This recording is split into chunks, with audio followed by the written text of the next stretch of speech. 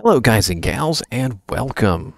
I know I've been putting out a lot of videos today, but there's a lot of stuff going on.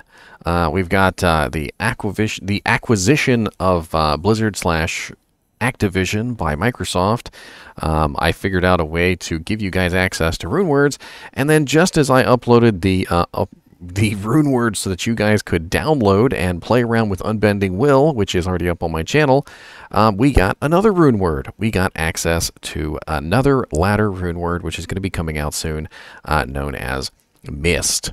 So let's go over this rune word together, and I have something special for you. Because I have already figured out how to do this, I will have a download link in the description so you can download this rune word and play around with it on your own computer and have some fun figuring out what kind of uses this rune word can be. Now, this rune word seems to be specifically revolving around the Act 1 Rogue Mercenary. As we discovered before, during the developer conference, they specifically said they were going to be making rune words kind of like pointed directly at a mercenary. And this is one of those rune words. So let's go over this together, and we'll talk about the various things going on here.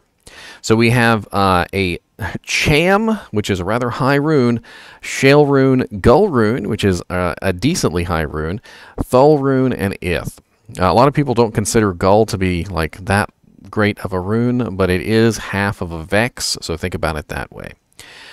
So having a Cham rune in there is interesting because Cham runes are unfortunately one of those runes that doesn't really get a lot of love because despite the fact that it's rare, it doesn't really have a lot of very good recipes or uses. And putting a Cham rune in this also limits this slightly because it does give it the freezes target effect. So if you are a person who does not want your corpses being shattered, you're probably going to want to look elsewhere as opposed to this rune word. But the freezes target effect is extremely powerful if you are a character who does not care about corpses. So for instance, necromancers care about corpses, horking barbs care about corpses, death sentry assassins and corpse exploding necromancers and redemption paladins, they might care about the corpses. But for the most part, everyone else that's not a corpse eater kind of character is going to be fine with the freezes target on this effect. So let's go over what this does and why this is a really good rune word. So we have a damage of 42 to 299, which is pretty good for a bow. It's not as high as the Wind Force bow, which is 547, I think, when it's capped out, but it is a very nice number. We have a dexterity requirement of 167, which is extremely high, and a strength requirement of 134, because this is, of course, a Hydra bow. Now, it is a 5-socket rune word, and it could theoretically be put in a lower level item, but it would still be limited by the Cham rune. So if we look at the Cham rune in Diablo, and we try and figure out what the Cham rune specifically has a level requirement of, you will find out that the Cham rune is a level 67 item, which means that it makes this rune word level 67.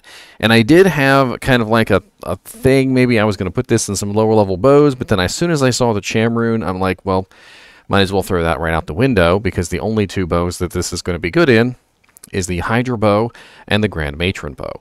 And the Grand Matron bow cannot be put on a mercenary, so we'll have to consider that as well. Now, the recipe is not super ridiculously expensive. The inclusion of the Cham rune does make it a little bit hard to come by, but Shael, Gull, Thul, and Ith are not particularly rare runes, the Gull rune being the only one in there that is a little bit hard to come by. All right, so let's go on to the stats here. So we've got level 9 concentration aura when equipped, and concentration is a very nice ability that prevents the monsters from preventing you from attacking. So when you attack with concentration, there is a small percent chance, it's a 20% chance, that your attack will just completely be uninterruptible. There are abilities in the game that are uninterruptible to give you an idea of what this is like. So Smite, for instance, is uninterruptible. So you cannot actually be interrupted when you are smiting. So imagine a small percent chance to be as uninterruptible as a smiter, which is pretty darn good.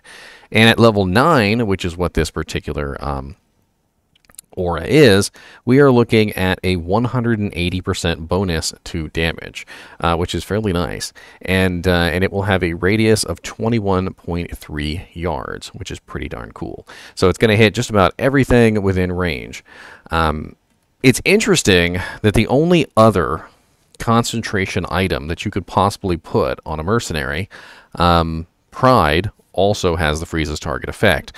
And I say this because both of them make poor choices for a necromancer, because the necromancer needs his corpses. And so we're looking right now at an item which also has concentration aura and also has freezes target. And I don't think they did that by accident. We have +3 to all skills, which is freaking amazing. +3 to all skills is definitely going to beef up the mercenary, and it's going to beef up a player as well. So this can be a very powerful player item as well as a very powerful mercenary item. We have 20% increased attack speed, which of course is coming from the Shael rune, and it's always nice to have attack speed on a bow. Faster you attack, honestly, the better. 100% piercing attack on this bad boy. So that means that every single attack that is fired from this particular bow will pierce with a 100% chance, and will hit targets behind it and pierce through them too.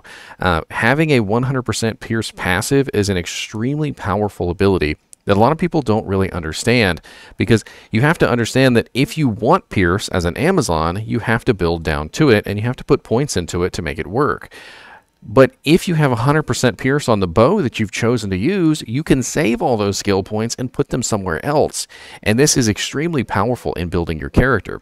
And as a rogue mercenary who has no piercing ability, having 100% Pierce on her bow is going to make a huge difference in the amount of damage that she can output. And they did talk about changing the skills on the Act 1 Rogue Mercenary to give her more of an AoE skill set. So this 100% Pierce may have a stronger effect than you guys realize. We also have a 327% enhanced damage, which is pretty massive, and is going to have a huge difference in the amount of damage that we're outputting here. That is just a lot of enhanced damage for a bow. We have +9 to maximum damage as well, and something that I noticed when I actually created this rune word is that their number is wrong. I don't know why this particularly is, but when I actually went through the process of creating the rune word for you guys to download, which is something that I'm going to have as a link in the description, the +9 to max damage was not being calculated into the number. So instead of 299, it's actually 299 plus 9, which is 308. So it's a little bit more damage than it actually says there, which is interesting. We also have a 20% bonus to attack rating, which is always great to have on a bow, because it's going to increase the amount of times that you're actually going to connect your hits. Being able to pierce doesn't exactly mean anything if you can't connect the hits that are piercing. We also have a 3 to 14 cold damage, which is actually going to improve the freezes target. I don't know if you guys know how this actually works, but additional cold damage actually kind of helps the way that freezes target works, which means the targets will stay frozen a little bit longer. We also have 24 to vitality, which will do nothing for the mercenary, I don't think. I don't think mercenaries actually have vitality, so that would be strictly a player stat. And then we also have all resistances 40, which is amazing. That's going to pretty much cap off the resistances on your mercenary and make them a lot more tanky. And as a bow Amazon with no shield, you know, we don't wear shields as a bow Amazon, having resistances on a bow is absolutely great. One of my favorite bows in the game, Witch Wild String, actually has all resistances 40 on it, and it comes in super handy in clutch situations where I need those extra resistances. It actually is one of my good swap to bows specifically for that purpose. Now we are going to flash over to a character which I have created. I have specifically created a character that actually has this item on them so that you guys can test it out, because I figure, why not? So I'm going to take this off the screen here, and we are going to load into the Mist character. I have preloaded this character with a variety of items, as well as given her the correct stats and hit points and things like that, so that you can utilize her to your specific intent. Now, this particular character is holding 2 items, One of them is a crafted item, which, as you can see, is the exact same stats as the Mist Bow. So we have here the same exact stats, the level 9 concentration aura, the +3 to skills, the 20% increased attack speed, the Pierce's attack, which I don't know if you noticed, but it doesn't actually say the percentage. It never has. So the 100% piercing attack there written on the graphic isn't really quite correct because it's never stated the percentage. We also have the 320% enhanced ED, the 9 to max damage, the 20% bonus to attack rating, the 3 to 14 cold damage, the freezes target, the 24 vitality, and all resistance is 40. So right now we are looking at 2 bows. We have the Grand Matron bow, and we also have the Bloodbite Hydra bow. And I did make a mistake on the Grand Matron bow. It doesn't have its passive skills. It's supposed to have +3 passive skills on it, and I will fix that before I upload the file. But I will get to that in just a minute. All right, so here we are. We have the +3 with the bow and crossbow skills, and we also have the +3. The Hydra bow. So what we're going to do is we're going to take the Grand Matron bow, we're going to put it on us, and we're going to take the Hydra bow, and we're going to put it on the Bow Girl Mercenary. So let's go ahead and give ourselves the appropriate number of stats so that we can actually utilize these items. And we need 167 strength. Whew, quite a lot of strength there. Or 167 dex, my bad.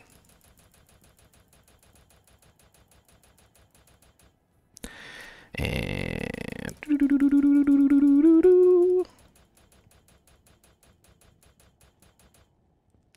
there we go. And I've also given myself a mercenary who will also wield the Hydra bow. I've got her some equipment here. She's going to be rocking an Endariel's Visage, which she can't use. Why? 102 strength? Level 82. She's only level 82. Oh no, she can't use her Andariel's Visage yet.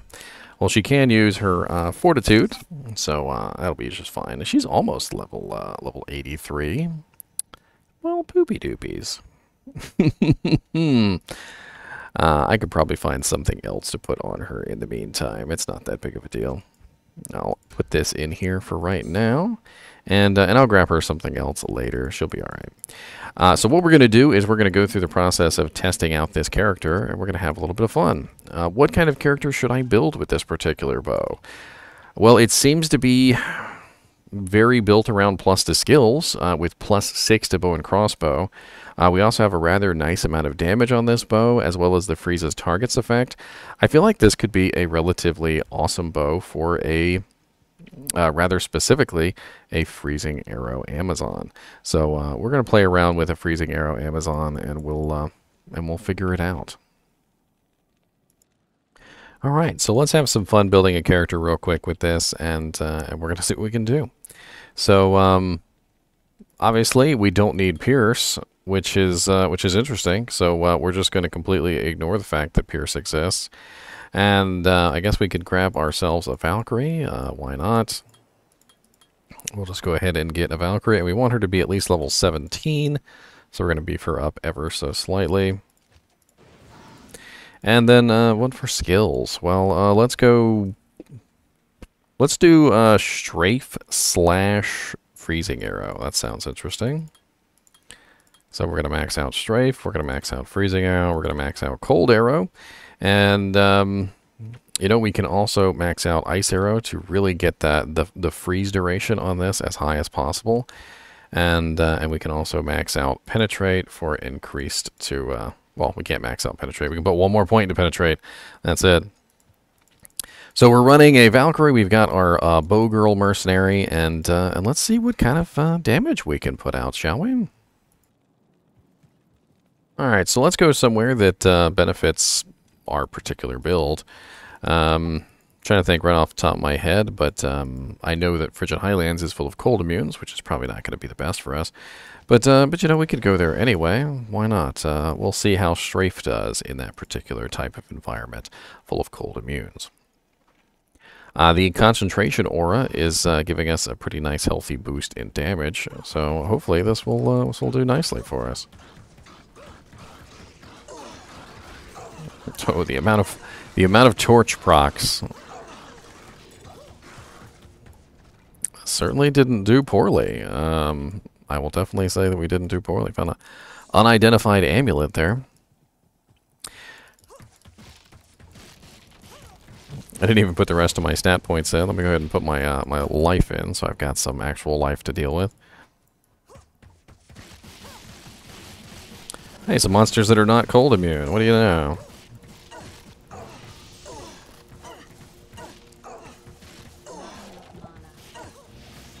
Let's see how the mercenary does on her own. I'm kind of interested to see how she manages to kill things, or if she kills things at all.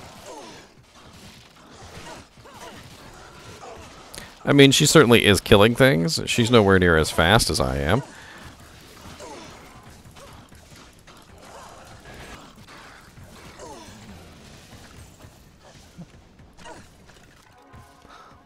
Let's see how she does against a Shank. Shank's already at half HP, but remove some of these monsters from the equation.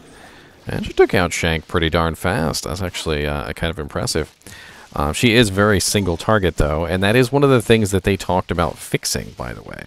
So they talked about fixing the fact that the Act 1 Rogue Mercenary is very single target damage.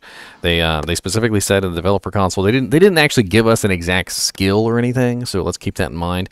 But they did tell us that they were going to add AoE abilities to the rogue's repertoire. So right now she has access to Inner Sight and she has access to Cold Arrow. And we've talked about this previously, but might as well go over it again. What AoE abilities could they be talking about? Well, Multi-Shot is AoE. Strafe is AoE. Freezing Arrow has a 3.3 yard radius, which means it is AoE. And Exploding Arrow has a radial effect as well.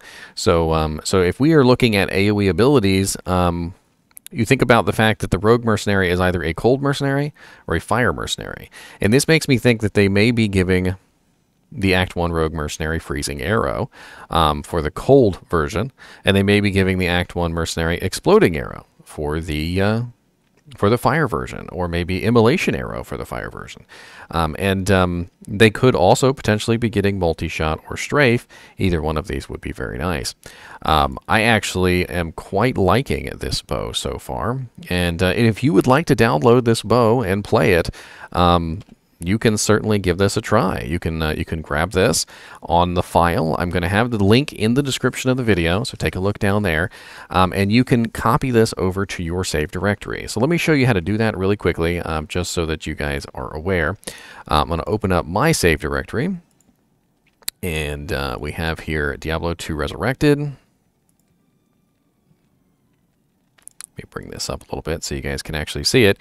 So right here is the Diablo 2 Resurrected directory where your save files are located. It's in C, users, Daniel, which is my particular username, save games, Diablo 2 Resurrected. And what you're going to do is you're going to download a file, and that file is going to have the actual character's username in it. So you'll see here that I have Mist. All of these files will be inside of the downloadable, and what you're going to do is you're going to extract those files from the archive, you're going to copy them, and you're going to paste them in here. And then when you open up Diablo 2 Resurrected for the first time, after having pasted these inside the directory, you will then have access to the offline character Mist, which will allow you to go over all this stuff. And I'm actually going to go ahead and add it to the archive right now.